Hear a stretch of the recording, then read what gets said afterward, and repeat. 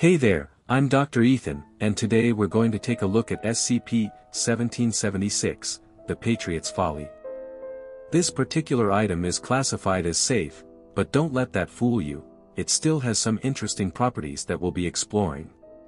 So sit back, relax, and let's dive into the world of SCP-1776.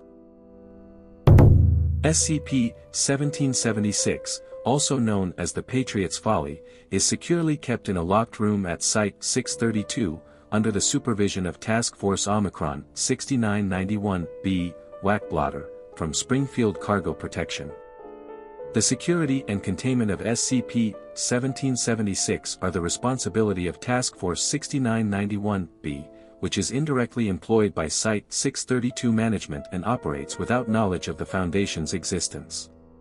Task Force 6991-B members are exclusively recruited from law enforcement and private security backgrounds.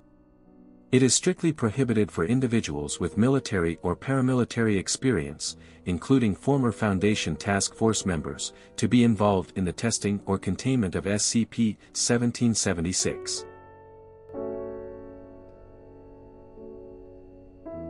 A new flagpole will be placed in the secure plaza at the front entrance of Site-632. If there is a containment breach, affected individuals/S should try to find this area on their own. The plaza should be cleared and all ex-military personnel should be removed until SCP-1776 is contained again. If there is a large containment breach, Class E amnestics can be dispersed from the air. More security forces can be sent if needed, as long as they are not military personnel.